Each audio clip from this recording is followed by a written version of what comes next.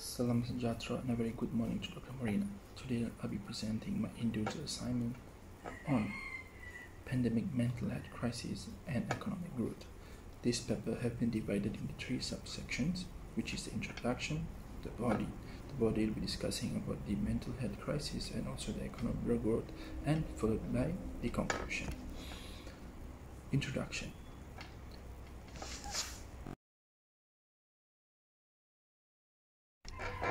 An epic COVID irresistible illness, which is known as COVID-19, which is brought about by SARS-CoV-2, has been reported by the World Health Organization as a dangerous worldwide pandemic. The scourge of COVID-19, dangerously in Wuhan, spread all through China. It transformed into a pandemic in only 2 months. As of April 4, 2020, the quantity of cases moved over 1 million with a loss of life of more than 50,000 around the world. The worldwide effect and the general well-being danger of COVID-19 is the most genuine found in respiratory infection since the 1918 flu. Both COVID-19 and the 1918 flu pandemic are related with respiratory spread. A huge level of contaminated individuals with asymptomatic cases communicating diseases to other people. A high casualty rate. As April 5, 2020, there are 3,662 cases and 61 passing in Malaysia. Malaysian government were making brief general well-being moves to forestall a dramatic extent of cases by consistently screening and test higher danger people, detaching patients, and follow and isolate the context of forestall optional spread. These activities appear to be palatable until enormous group cases happen. Next, we'll be talking about our first issue, which is our mental health crisis. The COVID-19 pandemic is highlighting the need to urgently increase investment in services for mental health or risk a massive increase in mental health conditions in the coming months, according to the policy brief on COVID-19 and mental health issued by the United Nations today. The impact of the pandemic on people's mental health is already extremely concerning, said Dr. Tedros, Director General of World Health Organization. Social isolation, fear of contagion, and loss of family members is compounded by the distress caused by loss of income and of employment. The Malaysian Research Organization, the Centre, in April said an examination led tracked down exactly 45% of 1,084 Malaysian respondents were encountering different degrees of uneasiness and melancholy during the MCO. The absolute of 34% of 4,142 calls got by the befrienders between March 18 and May 16 were identified with the COVID episode. Over the 33% of the calls about COVID-19 were self-destructive.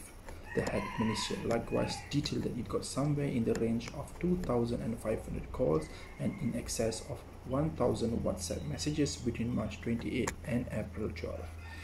During the beginning of MCO, on its psychological first aid hotline, we Malaysians are in emergency from a financial viewpoint and a medical services, which incorporates the psychological well-being and prosperity of a kindred Malaysians. The effect of COVID-19 has figured out how to bring drawback in every single degree of society from each point possible. Only a couple months prior, we are managing the actual effects of COVID-19.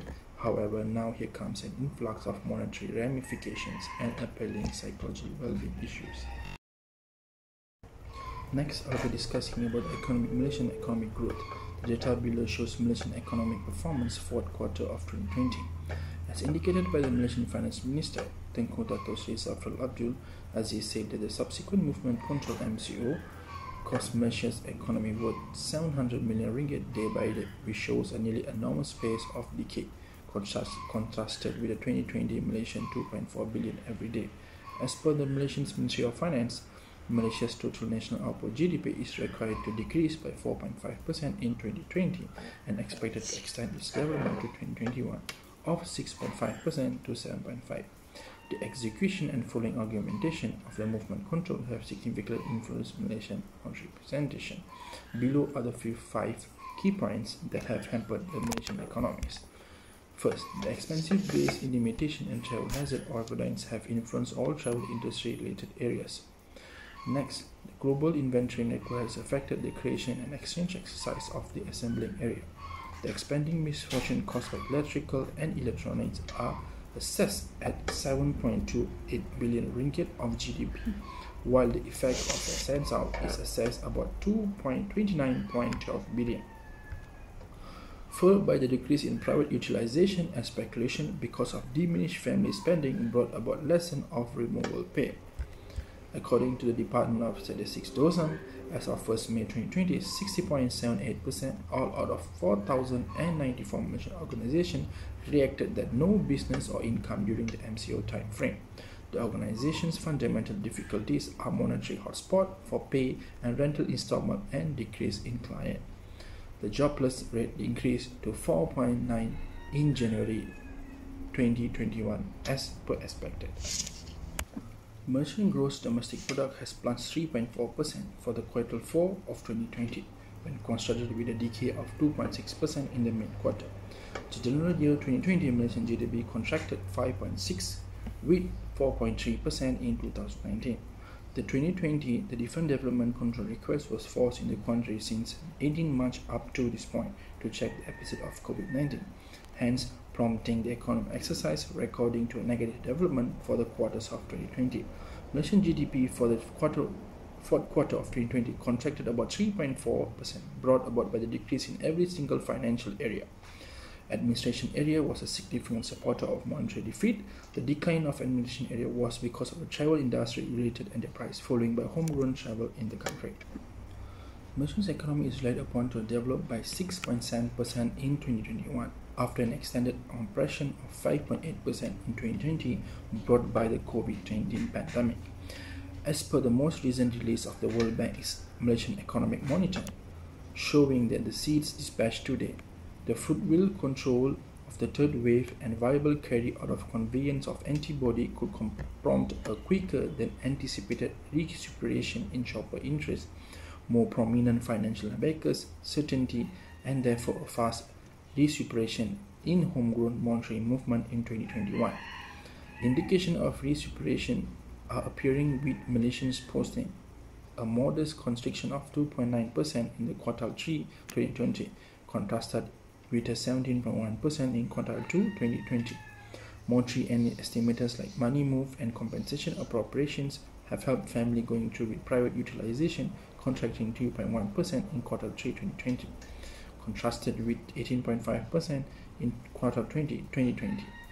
In any cases, the new swell in COVID-19 cases are recharged development controls and could corrupt recuperation of because of vulnerabilities and encompassing the arrangement of a compelling antibody and the robustness of appearance in worldwide development that will impact development possibilities.